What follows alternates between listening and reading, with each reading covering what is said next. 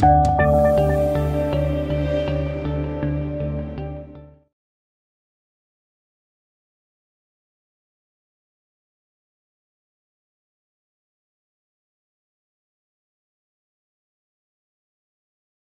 Kong is what we regard as a super connector. So for Australian companies, it's not just Hong Kong, it's really Hong Kong as a gateway to this huge mainland market.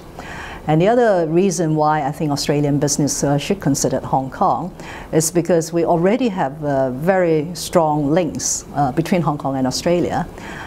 We also share the same language, the same common law system, and we have a lot of exchanges in a great variety of areas in terms of education, young people exchanges, arts, culture.